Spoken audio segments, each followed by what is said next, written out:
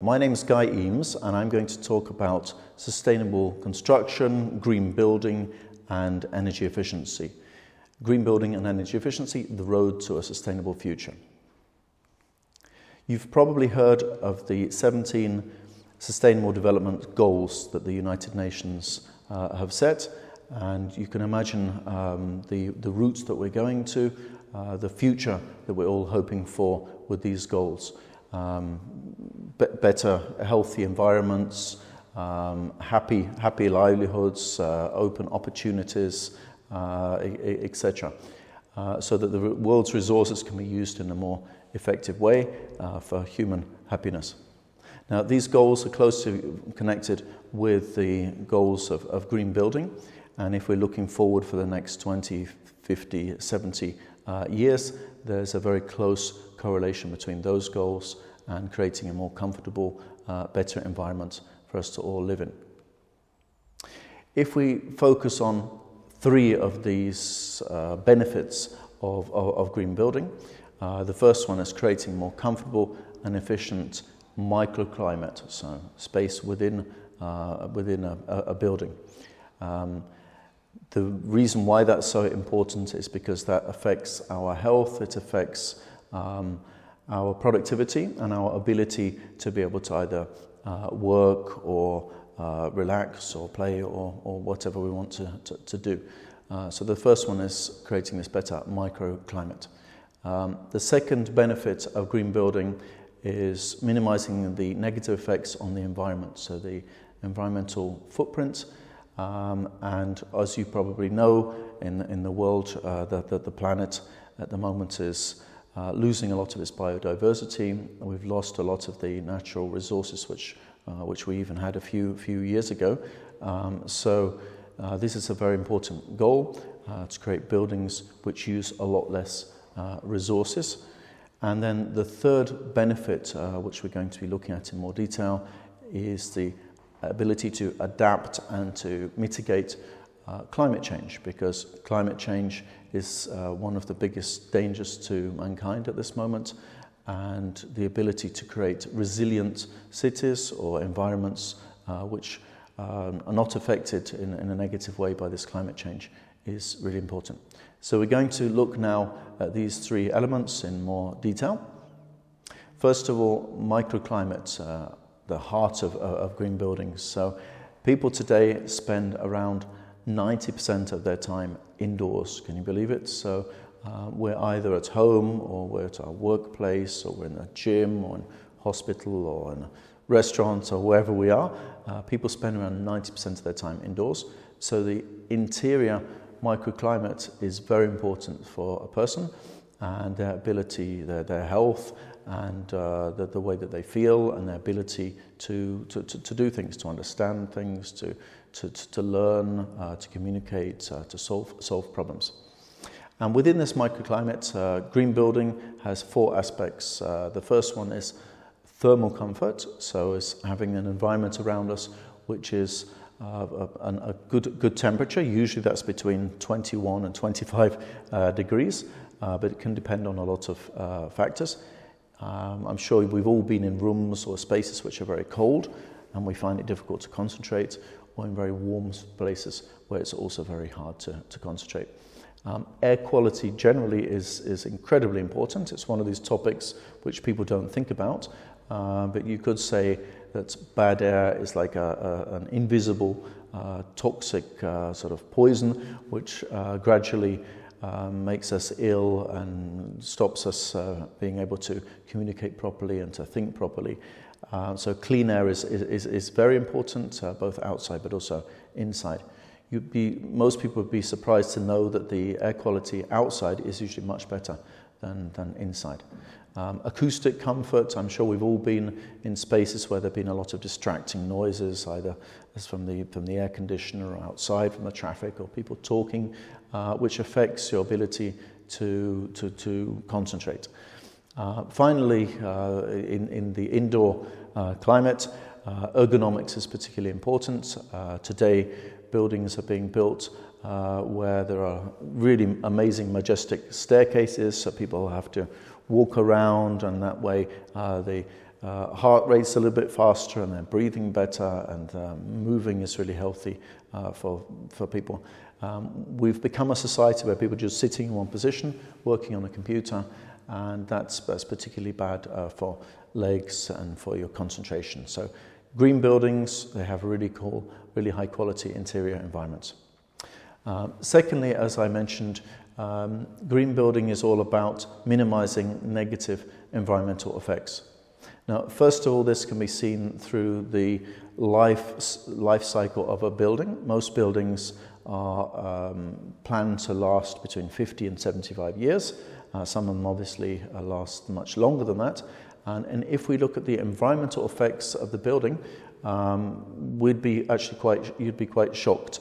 First of all, 40% of all the energy that we use as a society is used within buildings, and a huge amount of materials are used for constructing the building, which means through their life cycle, through the fact that they're usually dug up out of the ground, processed, and then transported and then installed, can have a huge environmental effect. And during the actual operation period of the building, it's usually transport for people coming to the building, and energy which is used, and the knock-on effects of that energy. If it's from coal, for example, it'll be producing lots of not just greenhouse gases, but also pollution. If it's gas, it'll also be greenhouse gases.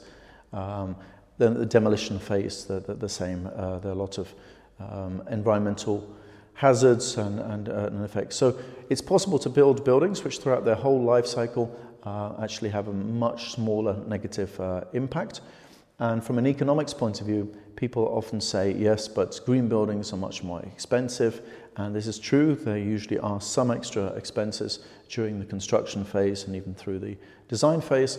But in reality, over 75% of the costs of the building through its life cycle are related to service and energy.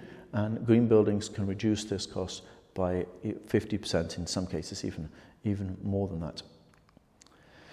So if we look at the adaptation and mitigation to climate change is a major issue. Most companies and people are concerned about climate change. It could even have the effects of our society, our civilization coming to an end. So it's very important that buildings both adapt to the new climate, and also that they reduce the greenhouse gases and the amount of energy, which is also quite expensive. So here are three aspects. The first one is global heating. I'm sure we've all been in situations where in the summertime the temperature goes up to 30 degrees, 35 degrees, even 40 degrees or even higher than that. And this global heating and often the effect, the heat island effect within a city can mean that people have problems with their health. Even in some cases they lose consciousness, or it can even be fatal. Things like green roofs, shading on buildings can have a huge effect on countering this global heating within the buildings. So it can keep the temperatures down by several degrees by designing the building differently. Also, extreme climatic events, flooding particularly, has been a problem in many cities around the world, and this can be counteracted using green building solutions, using sustainable urban drainage systems, as we can see here on the pictures, designing the buildings so that all that rainfall can basically be collected and will gradually disperse instead of flooding the streets. Finally, for climate change, the amount of energy used in the building is critical, and as I said earlier, green buildings can use up to, on average actually, 30-40% less energy, less CO2 emissions. In some cases they can even use less, even 100% less. They can be completely autonomous buildings. So we move on now to resource efficiency. There's a lot of talk about energy efficiency, and energy efficiency is very important. Energy is one of the main resources that we as a civilization are using, but other resources are directly affected by the type of buildings that we build and we use. That's the water consumption, the amount of land that the buildings use, the footprints, the amount of time it takes to build a building, and the amount of labour that goes into that, and materials and their weight. And we can see here that resource efficiency and buildings are so closely related. It's possible to build buildings which use minimal amount of resources. As of course people would remember, hundreds of years ago buildings could be built, very basic buildings with just local materials. Today most buildings use huge amounts of all these resources which have been mentioned. Green buildings allow reduction in this. So for example, better windows mean that the heat doesn't escape from buildings into the cold in winter, which can reduce the amount of energy used. Prefabricated buildings, for example, can be constructed within a matter of days or weeks rather than years, saving time and saving money, which is also invested in the building during its construction phase. Other resources like water, we can see buildings can use 50% less water if they have little sensors on the taps. So like we've all used these, we've all seen these. And even at the final stage of the building's life, when they're demolished, the materials can be reused if that's the plan, which can save huge amounts of resources and lead to a so-called cyclical economy. So let's look at what the barriers are. There are certainly lots of myths about why green building is very expensive, why it's very difficult, why it's unpractical, etc. All of these myths in different countries are simply myths. They all have rational reasons why actually they're not true. Green buildings are amazing in terms of resources uses and creating a better and even cheaper through their lifetime use of finances. So here we see what are the barriers. So the barriers are, for example, first of all, that the team should all work together. You have all the different players in a construction cycle, so the investor, the architects, local authorities, manpower or people building the buildings, the labour and the skills they're required, innovation, marketing. All of these have to come together to be able to construct and operate a successful green building. Now, I've seen in my lifetime hundreds of amazing green buildings, and each of these buildings you could pinpoint both the investor's decision and rationale behind building a green building, and they had to bring in the right skills from the design point of view. So not every architect can design a green building, but once they've done a few, it gets much easier, and they look at all the different aspects of as I said, of resource use and better microclimate and reducing the environmental footprint. Marketing is quite an interesting topic. Quite often green buildings are constructed and they are wonderful, but the benefits aren't properly portrayed. So that's another area which needs to be focused on to knock down these barriers. Green building is a global trend throughout the whole planet. Every country in the world has at least a few green buildings. Some countries have more than other ones. Around the world at the moment there are at least 3 million verified or certified green buildings, which have taken this complex approach to building in a different way.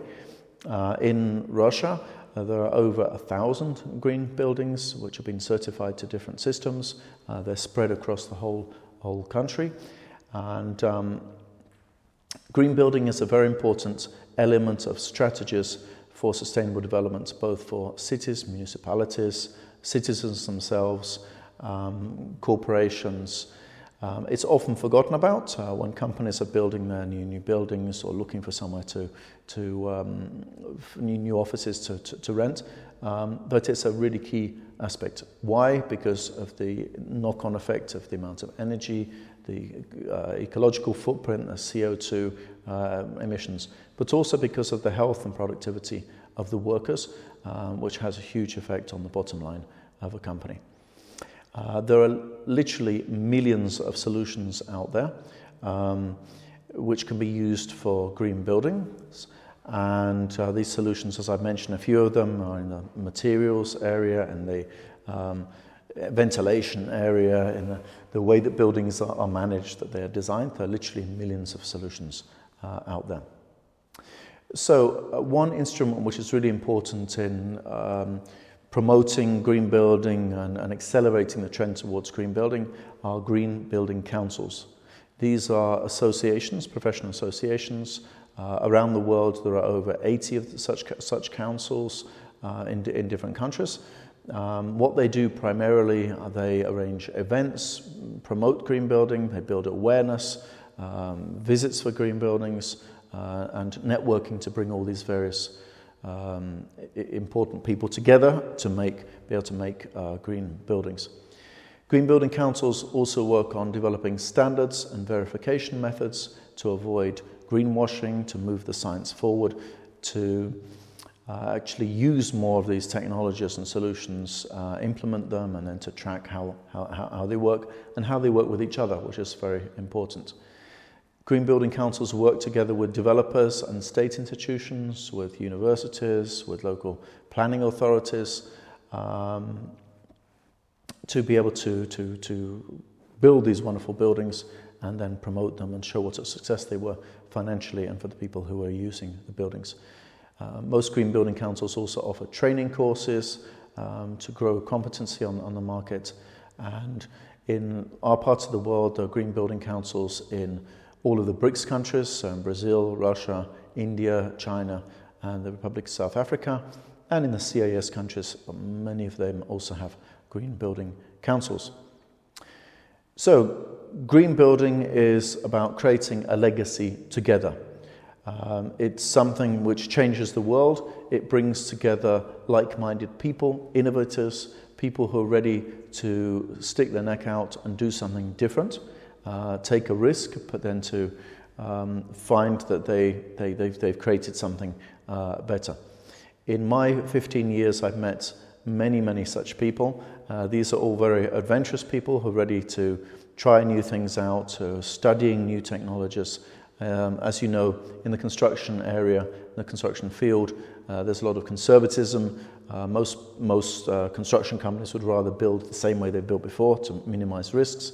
But in fact, risks are much higher for not building green buildings, because the buildings will soon become secondary to greener and better buildings. Such things as the Olympics, large sporting events, companies with their strategies for green building, and individuals have made huge differences in green building. So very quickly, to summarize what I've said in my presentation, we're looking to build a better future.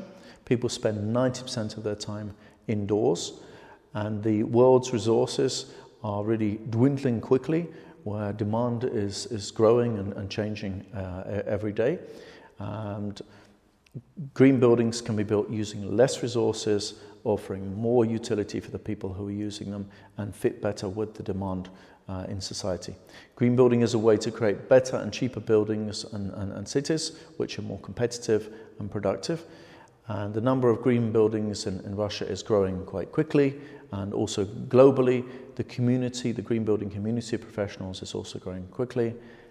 The drivers for the industry are standards, green building councils, awards, the market, which is demanding more green buildings. Innovation really is the key, building different buildings. Thank you very much for your time.